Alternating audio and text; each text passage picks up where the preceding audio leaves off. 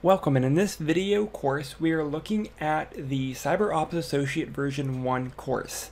This course is going to cover the skills and knowledge needed for successfully handling the tasks and duties, responsibilities of an associate level security analyst working at a security operations center.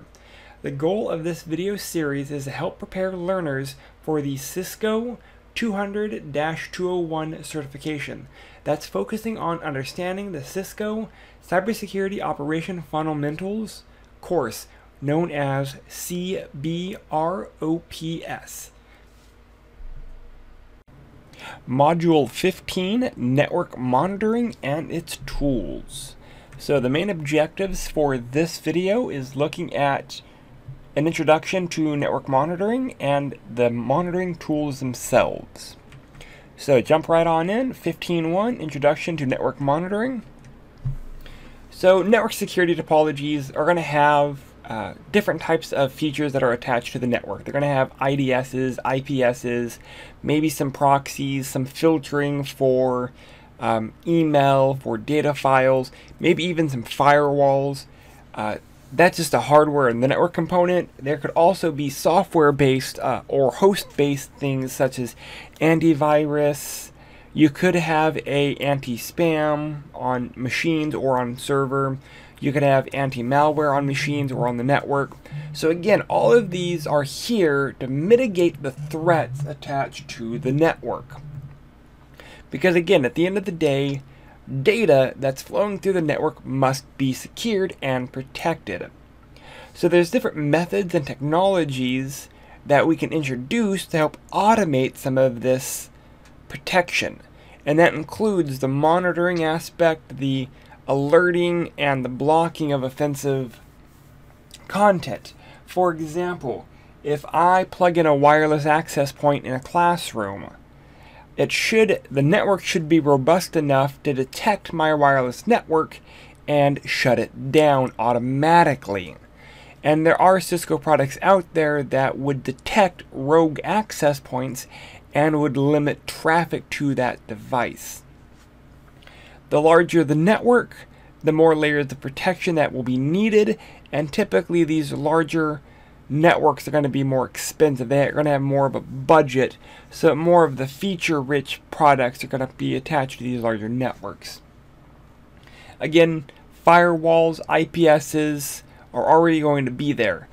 The interesting part is modern day or next generation firewalls and next generation IPSs can be pre-configured with rules, and they can also out of the box monitor traffic.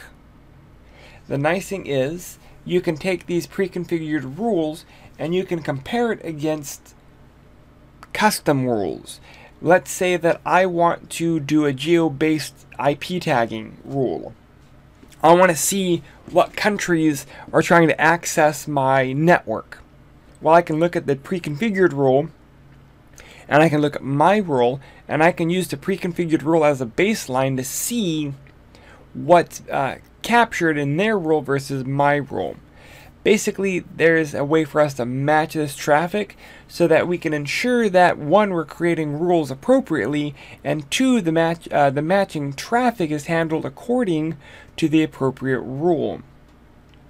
And an important very part of cybersecurity analyst is to review alerts, see what's happening. Alerts that were generated by the IDS or IPS, or firewall logs or router logs, or a SIM or SOAR. The interesting part here is the analyst's job is to take all of this massive input and see what's going on. Part of that means you're going to have a robust knowledge of networks, analytics, security, so that we understand which alerts are false positive, what alerts are actually meaningful. And that's part of what this course is preparing us for, is how to digest mass amounts of data and get to the meaning aspect of it. Alright, so let's talk method. The day-to-day operations of a network consists of typical traffic flow, data flowing through the network, things like bandwidth usage, resource access on the LAN, what devices are accessing what land-based resources, file servers. All of this can be identified via patterns, and this is normal behavior. So when we start seeing abnormal behavior, that is when we need to be concerned. And there are plenty of networking tools out there that actually have an AI component that have learned baseline what normal traffic would look like for the day, the week, the month, the year. That way, because that's the interesting part, is normal traffic on Monday may be different than normal traffic on Tuesday. Normal traffic on Monday, first Monday of the month, may be different than the second Monday of the month. However, the beginning Monday of each month may be very similar. So these are patterns that programs can learn. So we're not just comparing apples and apples or apples and oranges. We're really comparing a Galatian apple to a Galatian apple. Not all Mondays are the same. So part of that is understanding what behavior is actually classified as normal. So to determine the normal network behavior, monitoring has to be implemented. And again, we're talking day, week, month, quarter, year. That way we can see what is normal. Things like IDSs or packet analyzers, NetFlow analyzers, if your network actually uses SNMP, all can be used for monitoring. All of these will generate logs and traffic and heuristics. The problem is, this may not capture real traffic that we need to be analyzing. So to do that, we have two common methods to look at traffic. Test port access, TAPs, or switch port analyzers, SPANs. The SPANs are going to be used for like port mirroring. Basically, this will allow us to mirror network traffic for us to be able to analyze. That way, we have a better understanding of the flow of traffic or data on our network. So here's an example of a network tap. The network tap is going to be sending and receiving data to a monitoring device, typically a server, not a laptop, and that's going to analyze and document all of the network traffic. It's going to clone it and send it through. It's passive, and it's splitting the device implemented in between the infrastructure and the core network. Normally the core network being the outside bound layer 3 device where external data is going to be sent. It could also be on the LAN side if we're looking at LAN data connection. So it really depends on the network for placement here. The tab will forward all traffic, including physical layer errors. It will record everything passively and will transmit it simultaneous to its destination and to the appropriate monitoring devices. So the transmitting TX data stream from the internal router and the receiving data stream for the internal router on separate dedicated channels. This way, we're not confusing or cross-contaminating the transmit and receive connections. Pros and cons for here, we're not going to allow 20 data links to this monitoring device. There are ways to do this appropriately as the network scales. Normally we are looking at receive and transmit separate, but we may also then separate the transmit for internal traffic versus external traffic. It really just depends on how robust we want our tap to be, and again, cost. This process of separating transmit and receive data ensures that all data arrives at the monitoring device in a more real-time manner. Taps are a fail-safe, which means that the traffic between the firewall and internal router is not affected. It does this passively. It clones the data, whether it have errors or not. It clones and transmits the data. So let's go and look at our traffic mirroring and spans. We have a few different span terms. Ingress, egress. Ingress is going into the switch. Egress is traffic leaving the switch. Source and destination.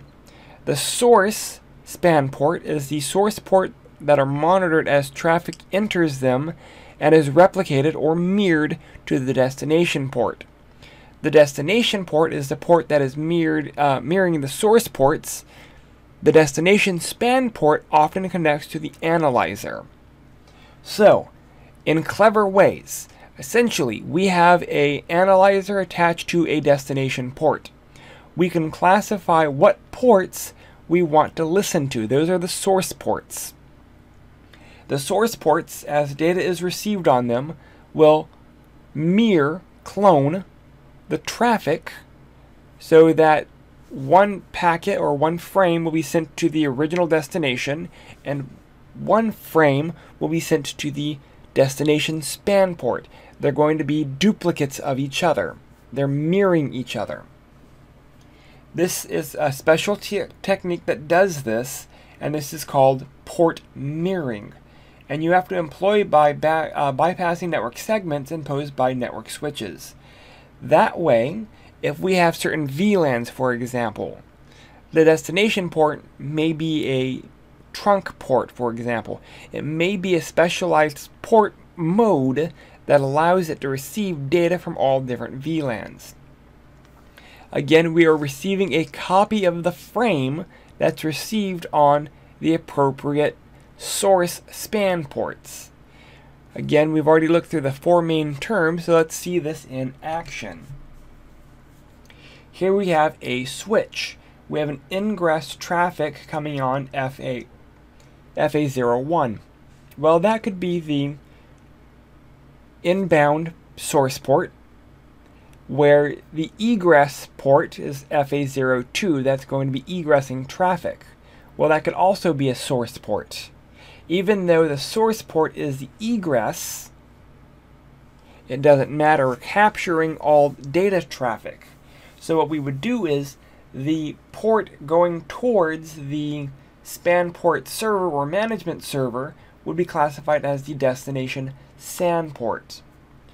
So any port that data is being received on is a source port. The one port that is going towards the management server is going to be the destination SAN port. And again, a variation of SANs called remote spans are out there. This enables a network administrator to use flexible VLANs to monitor traffic for remote switches as well. So we can actually have cloned traffic sent from a remote network back to a main network or a headquarter-based network. These are called RSpans. Alright, so hopping into 15.2, we're going to be looking at the tools for monitoring. So what are some of those common tools? So you should already be fairly familiar with a network protocol analyzer, such as like Wireshark or TCP dump. Maybe you're not familiar with them, but I mean, if you're not, we're going to be working with Wireshark quite a bit. We also have NetFlow, and we also have a SIEM, a Security Information and Event Management System. SIEM is going to be probably where the analyst spends the majority of their time, because as a SOC analyst, you're looking at the alerts, the logs, and that SIEM is what kind of allows us to essentially manage everything. That's the main monitoring tool. So it's also common for security analysts to rely on log files and things that use SNMP, assuming that we have that turned on and configured, but log files are definitely going to be one of the big ones. All of those make up the main tools that a SOC analyst would be using. So here is an old version of Wireshark. This is a network protocol analyzer, and it allows us to sniff packets. It is the graphical interface for a filtered program. TCP dump, however, is a command line utility, which you have to know all of the switches and the command syntax to actually be able to run it, where with Wireshark it's graphical, but you still have to know how to filter the content that you want. I've already done separate videos on Wireshark, so if you have any questions on Wireshark, leave a message. I will send you the videos that I have on Wireshark, how to use it, how to function, how to filter, how to actually look at and analyze packets and frames and segments or datagrams based off of whatever you're needing. Because that's one of the problems with these tools is information overload. You're given so much, so you need to understand what's going on, how to filter certain content. Again, TCP dump is a command line version of a tool similar to Wireshark. They're not exactly the same, but they are similar in its functionality. You just have to understand the command switches that get the program to filter based off of what you want. And we have labs for these as well. NetFlow is a Cisco iOS technology that provides statistical on packet flow through layer 3 devices, router or layer 3 switch. NetFlow is the standard for collecting operational data in a IP-based network. It also can be used for network and security monitoring, planning, traffic analysis, and traffic shaping when appropriate. It provides a complete audit trail for basically every IP that flows through the network. While NetFlow will store information in a local cache of the device, it should also be configured to forward that content to a NetFlow data collector. When we're talking log management, where we're talking SIM, where we're talking port mirroring, you're going to notice that almost everything is going to tell you to send it to a machine, a collector for analyzing. So NetFlow is no different. NetFlow collector will have a device, a management machine on the network that everything will be forwarding the NetFlow cache to. So again, NetFlow can monitor application connected by tracking the data, bytes, and packet counts for individual application flows. It can push statistics to a NetFlow connector, whether it be internal or external to the network. Cisco also has what's called Stealth Watch collectors that will collect NetFlow statistics to perform advanced functions such as flow stitching, duplication, or NAT stitching. Again, this is all outside the normal scope for a SOC 1 analyst, but flow stitching is a group of individual entries into a single flow. Flow duplication, it filters duplicate incoming entries from multiple NetFlow clients, and NAT stitching basically simplifies the flow of NAT entries. So here again, all we're doing is collecting content, collecting data statistics so we can analyze them. As a SOC analyst, one of the most important experience that you will need to gain is understanding and how to work with a SIM. Again, that security information event management or managing tool is paramount. SIMs include basic functions for forensics analysis, correlation, aggregation, and reporting. Realistically, the correlation and the reporting is what makes a SIM so important. The ability to correlate logs and events so that you can detect possible threats before they're occurring, while they're occurring, even post threats. If you're understanding how to read the SIM and the logs correctly, this becomes a crucial part of network monitoring. And again, the reporting is also equally important with a SIM.